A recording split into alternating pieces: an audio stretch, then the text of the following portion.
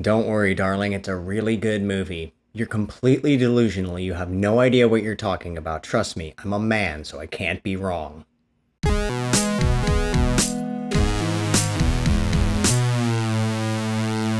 The critics really hated this one, though on paper it seems like the kind of movie that would make a film critic's toes curl up, but the Rotten Tomatoes scores actually suggest the opposite.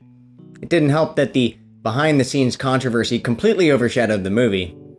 Originally, Shia LaBeouf was supposed to play the male lead, though he was too toxically masculine to play a toxic male in a movie about toxic masculinity. LaBeouf was replaced by Harry Styles, who isn't anywhere near toxic enough for the role. The original working title for the film was The Toxic Man-Venger.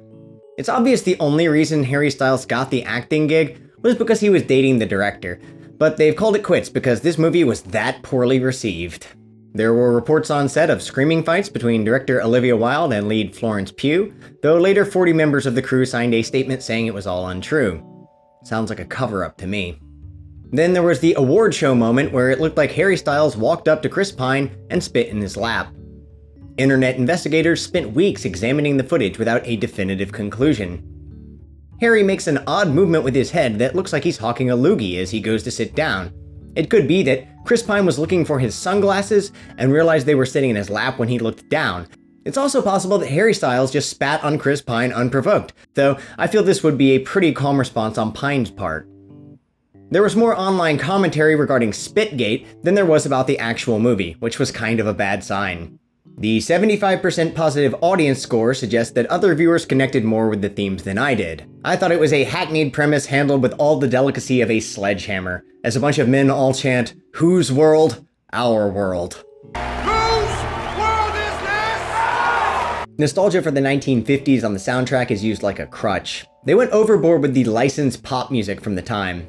When the movie begins, it feels as if every scene is accompanied by a famous song. In the first scene of the movie, there's a shot of Olivia Wilde's character Bunny making a really goofy face.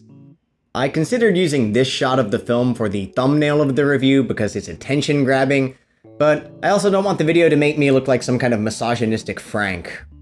This shot of Alice taking a bite of Jack's carrot would also make a funny thumbnail, but it's possibly too sexually suggestive. Then there's the surreal scene where the walls are closing in on Alice and pressing her face up against the glass. This would also make an appropriate thumbnail, but it's not the most flattering look for Florence Pugh. There's also the shot where she wraps saran wrap around her face, which again would make for an attention-grabbing thumbnail, but she's attempting to suffocate herself, so possibly a little too violent for the thumbnail? This is a movie where you don't want to spoil the big twist with the thumbnail, so the safest thumbnail will probably just be a tasteful shot of Alice and Jack. Don't Worry Darling opens with a group of rich idiots drinking martinis and doing donuts out in a convertible. It immediately feels surreal, a satire of the wealthy who pass through life in a drunken daze, in the vein of La Dolce Vita. Following this scene, all of the men get in their cars and ride off to a huge mountain base, where they presumably work for some kind of Bond villain. He's even got a big banner that reads, "Tomorrow the World." Florence Pugh plays Alice, a housewife in a cult-like community who pursues a hidden truth. Harry Styles plays Jack, her hardworking husband who loves to go down on her. And Frank is the cult leader who has built the community and forbids anyone from leaving. Frank is introduced in a scene with an obnoxiously long lens flare. I understand the artistic decision to slip in a lens flare because they can be visually interesting, but the lens flare hangs right on Chris Pine's face for the entire scene. The director is suggesting an artificiality in Frank's character, but like most of the movie's messaging, it's done with a heavy hand rather than a light touch. There are elements of the film that I appreciate. For example, the set design is thoughtful. Alice's bathroom is constructed with multiple mirrors. I'm a sucker for a good mirror shot, and there are multiple shots in this film that suggest Alice's fractured mental state through a wall of reflections. The technical aspects of the film, the cinematography, the editing, are done well, but it's the story that is so unoriginal. It feels less like an homage and more like a lesser version of greater films. It tries to walk the fine balance between sci-fi blockbuster and cerebral art house film, and falls flat on its face.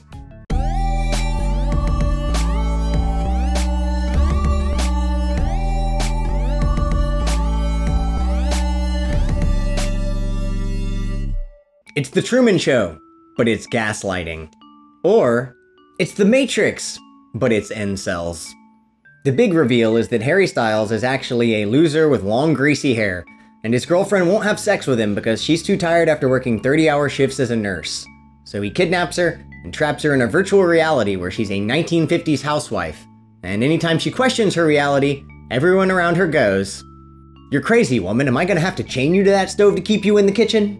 Each day when all the guys leave for work, they leave the simulation and go to work jobs in the real world so they can keep paying for their online sex slave live service. Harry Styles is a handsome pop star, so it's kind of hard to imagine that he wouldn't be able to get laid and would have to brainwash someone just to get his rocks off, so they give him long hair and glasses, and just like that, now he's an incel. There's a doctor character who's supposed to be an intimidating presence, but he's played by Jonah Ryan from Veep, who isn't threatening at all. It makes it a little hard to take his presence seriously. I'm not criticizing his performance, I just think it was bad casting. They hired comedic actors like Nick Kroll for this movie, but this isn't a comedy. Don't Worry Darling's big reveal at the end is telegraphed so heavily, most people are already gonna have it figured out in the first act. Everything about the homogenized world appears as artificial. There are a lot of minor clues. The name of the main character, Alice, as in Alice in Wonderland, already tells us that she's not in the real world. Her husband Jack covers her eyes while they go on a joyride. He's concealing her vision of the truth. Alice goes to crack an egg, but there's no yolk inside. It looks like an egg, but it isn't. It's a simulacrum of the real thing. Alice is looking at a map of the community. It's surrounded by mountains and there's nothing outside of it. It's built like a prison, a panopticon with a central location, which is Frank's house. Frank is the antagonist of the film and was directly based on Jordan B. Peterson. He's an intellectual self-help guru with a podcast called Organized Chaos, and his fans are all young men who can't get any. I can't comment on the validity of Peterson's work because I've never read any of his books. Then again, I already knew how to make my bed. Peterson called this movie woke, but I'm going to refrain from using that word as it has lost all meaning at this point. Chris Pine's Frank ends up being like a version of Peterson who doesn't cry on camera. He just gets killed by his wife. You stupid man.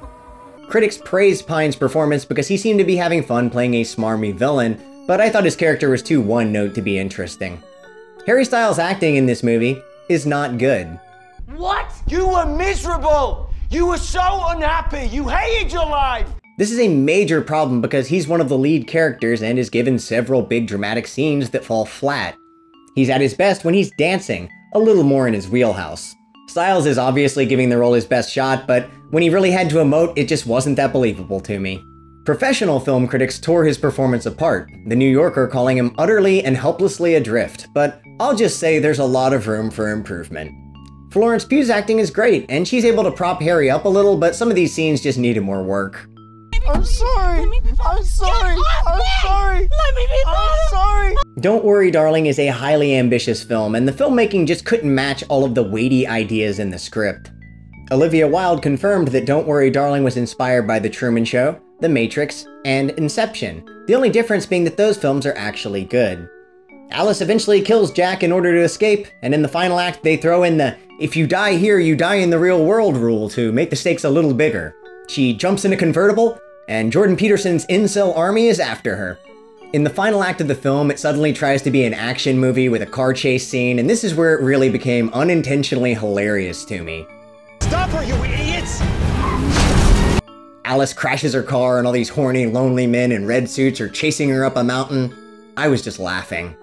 It feels like Olivia Wilde was going for a deep, meaningful film, but it fails in its execution, and for me, it came across as kind of preachy and self-righteous. Olivia Wilde's character, Bunny, gets this big moment in the final act where she reveals that she knows the world is artificial but stays there anyway because in real life her kids have passed away, yet in the virtual world she can have them back. It seems kind of ego-driven that Olivia Wilde not only directed the film but decided that she herself would play this character and get a big dramatic monologue during the final act. I usually like it more when directors just do cameos in their films. There was potential in this story about men struggling with their loss of control over society.